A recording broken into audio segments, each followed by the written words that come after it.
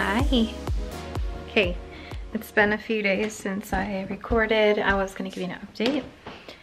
Things went amazing last week, and it really showed me something, that I am capable of weight loss, which is so exciting. I don't even know if I updated you about this yet, but I lost 3 pounds in 1 week. It was incredible. I felt so good, so great. And so it's just nice to know that it's possible for me to lose weight, right? But then the weekend came, like they usually do, and I started to think things like, oh, I don't want to plan my food. I don't want to do salad. I just want to eat the pancakes that are in the fridge. You know, easy stuff. And so I gained the weight back, which is my pattern, obviously, and it is what was leading to me to believe that maybe this is how the meds work, and you know, you can lose weight, but then it was gonna make you eat more later to gain it back or whatever, which I think is probably crap, which is the thing I'm testing right now. And it's also why I am hiring Lydia to straighten my brain the heck out, because I'm believing some things that I don't think they're true, and I'm on a mission to prove that, right? So I got on the scale this morning, and I was, after all the stuff that happened over the weekend, which admittedly wasn't horrible stuff. I mean, I was eating a lot of pancakes, like the oatmeal banana pancakes, but also there was some stuff, actually, now that I remember. Hubby brought in Oreos and Chips Ahoy cookies into the house, which we don't have because I just don't want us to eat those. And because I had been kind of willy-nilly earlier in the day, it opened up cravings, and then I really wanted to eat those, and I didn't do very well. But hubby was the jerk that I wanted him to be, and he only gave me like 1 handful of the Oreos, and I was like, give me more, like the little mini ones. And I'd had some of the cookies, and I was having some candy with the girls, and but he was very nice and only gave me a few, and then I was really happy that he did that afterwards. But then on Sunday, I felt horrible. I felt really bad physically. I was having really bad TMI gas and things like that. And then I also get this horrible sulfur burps. Like I burp all day, and it's just sulfur, and it's so gross, and I hate it. And I was like, yep, that's what happens when I eat crap. But unfortunately, I didn't care. I was like, whatever, it is what it is. I made the decision because I didn't want to cook any food or make any food or whatever, and I didn't feel like having a salad. And what I realized, so then I started coaching with Lydia about this yesterday. And here's where it gets funny, because, not funny, but revealing and eye-opening. I actually did a bunch of work myself the morning before my call with her, because I was trying to figure out, like, how do I stop doing this? Like, what are the thoughts that are causing me to do this? And I realized that one of the main thoughts was, one thing I struggle with is, can you keep it up? Like healthy eating, can you keep it up every day of your life? Like I have a belief in my head that you can't keep it up every day. Before I used to believe you could, and now that one is gone. So I'm trying to build that one again. So I was thinking about that, and instead of doing a thought download like on paper and trying to work it out, I decided to have a conversation with myself out loud, which is really good for me because I am a person who likes to talk to myself. And I was in the car, and it was actually helpful. I was pretending, it's like playing chess with yourself. I was pretending to like be my own coach. And so I was talking to myself, and then I was like, what would I say if I heard a client say this, whatever. So I learned a lot from that, which was cool, because now I can use that going forward too. I learned a lot, but Lydia was able to help me open up so much more in there. What I realized, a few things. First of all, that sentence, you can't like go. You need rest. Like you need rest from planning and doing and chewing and things like that. But what I was kind of realizing was that what I'm saying is you sort of need a rest from good nutrition. And she laughed at me. She was like, what do you mean? You need a break from good nutrition? And I'm like, yeah, that's weird, right? But it is what my brain thinks. So you should be able to have, you know, things in moderation, the way people talk about moderation, right? But what I do know is that when I'm eating 100% nutritarian like this, my cravings disappear, right? So like if husband brought in right now, and he brought in Oreos or something, I'd be like, whatever, I don't want them because I've been eating well for the last day or two. It's when I start to slip from just staying on track and doing what I do. It's not, that stuff is not hard too, by the way. That's not like a challenge to do that. You just do the same thing you did the day before, you know? But when I decide to myself, oh, that was really challenging, it's not. But if I go, oh, that was hard, then I start to go willy-nilly about stuff, and then husband brings in those things, and then I can't stop eating them or whatever. But it's so beautiful how quickly I can get back to no cravings plus decisive, plus like, I don't want that stuff, right? So I had weighed myself previously. I was 150. That's the weight I'm trying to get rid of. And last week I got down to 147, which I was like, what? That's amazing. And it felt like really solid weight, and it happened in like 5 days. I was like, wow, that's fast. I'm like, that's actually too fast. That's actually more fast than I want to lose. But then I was like, I wasn't hungry, so I guess it's actually good. And then I'm remembering, oh yes, this is what happens when you're a full nutritarian. You lose weight like crazy and you're not hungry. So, which is why I'm downstairs, because I need to make my smoothie here, but I'll explain that in a minute. So I weighed this morning after things have kind of calmed down in my body a little bit. I feel much better. I had a perfect day of eating yesterday, and it felt really good, and now I don't have cravings anymore. And I weighed myself this morning, and it was 150, but it didn't feel like a real 150. Like, I can tell in my body now, you know, it's probably still a little bit of salt weight or something like that. Like, I bet you tomorrow morning I'll see a different weight, something like 149 or 148. So the goal for myself, not what anyone else says, the goal for me is 1 pound a week for 25 weeks. That's what I'm on right now.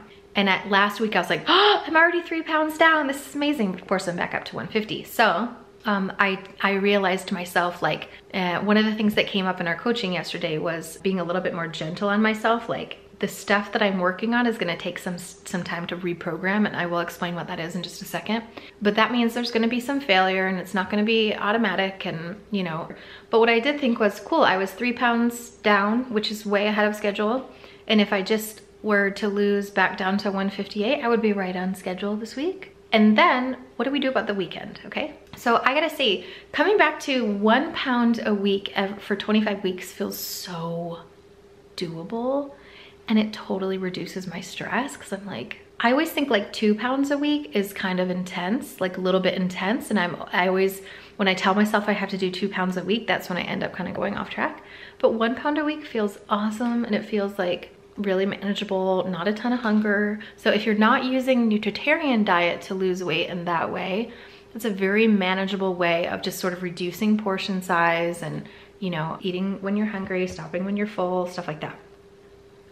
Which, by the way, is something that we talk all about in my Vitality program, about how to know when you're hungry and how to know when you're full. Even if you feel like your metabolism is all messed up or whatever, we can all fix that stuff. I could teach you how. Anyway, the 25 pounds in 25 weeks sounds super manageable. I actually want to lose, from 150, I actually want to lose 40 pounds.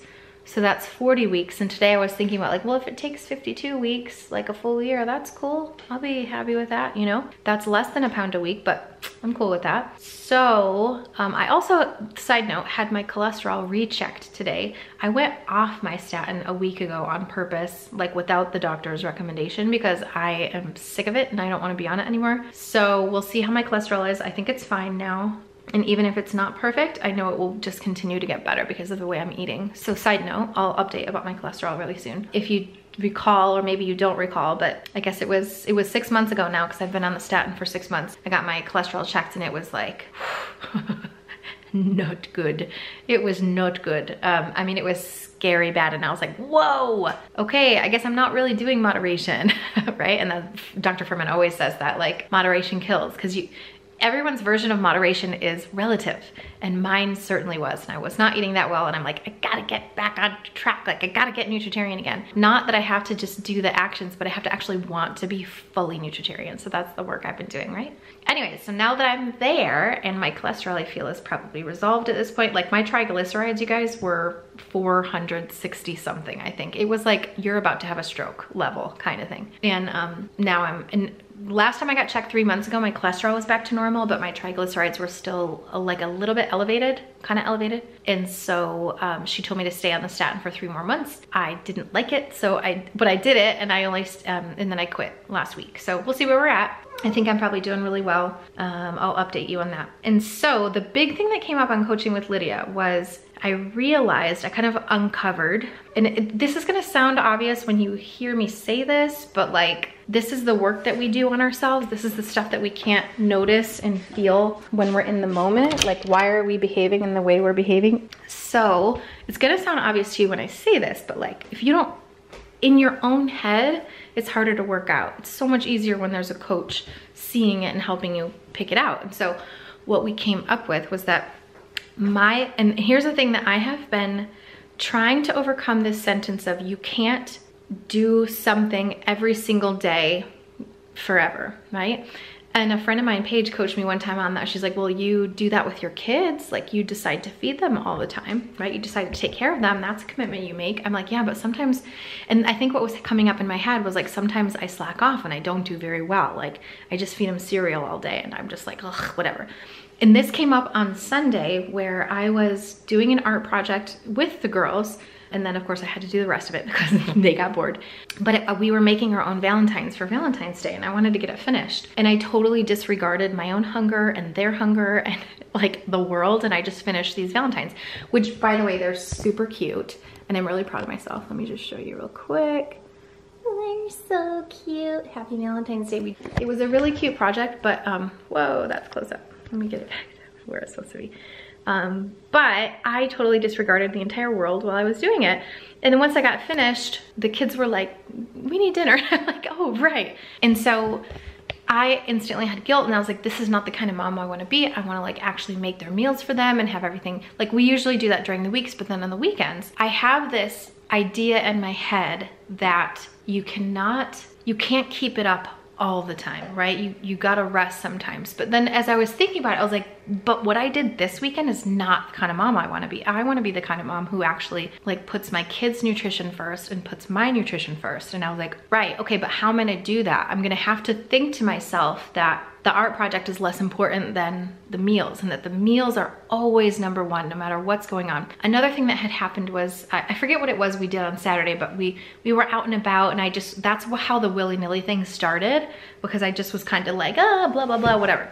And then so the weekend kind of went just a little bit crazy. So then when I was coaching with Lydia, we uncovered that the reason I have so much trouble with this thought, because I've been struggling with this for at least 4 years now since I got certified as a coach, because 5 years, because I remember getting coached on this. I've been struggling with this thought, and what I uncovered, actually, this is really huge now that I'm sort of saying this out loud. And Lydia noticed this too. I didn't even really notice how big this was when I noticed it, but yesterday as we're coaching, I go, oh, I realized that the reason because Lydia was asking me questions like, well, why do you think you did that? Why do you think that came up? Whatever. And I realized from her questioning that the reason that I don't value structure, like meal structure and always kind of do the same thing, tradition, whatever. The reason I don't value it is because I wasn't raised that way, right? Nothing against my parents, it's just that they had different priorities. And so meals were never a priority for us after age like 10. Because we used to have family meals when I was a kid and I loved that, but my parents got busy, my mom started working and she didn't have the ability to do what she did before. You know, it's that try to do everything thing and it's a losing battle. And you know, just nutrition and exercise were never really that important to my parents. It just wasn't.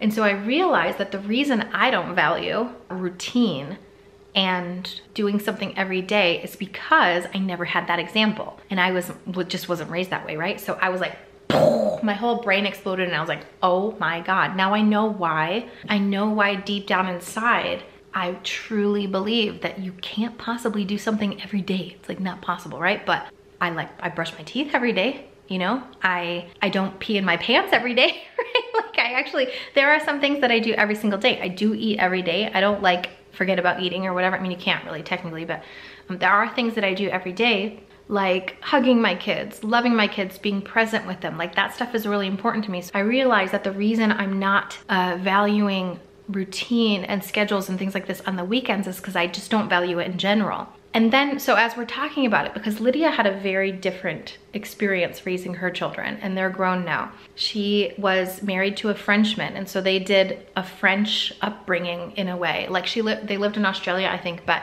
they had a French upbringing. So like she was, you know, he was French, so she learned the whole culture with her in-laws, seeing that they lived with them for a while, that kind of thing. So she could really see how that culture worked, and they adopted that the way that they did it, which is that meals are kind of sacred. Meals are tradition. Meals are just, they're just what you do meals. You don't snack. Like, not that there's anything wrong per se, but like, it's just culturally not what they do. You just don't snack. And she's like, I've never seen anyone standing at a table eating, like at a counter eating, ever. That's just not, they just don't do it.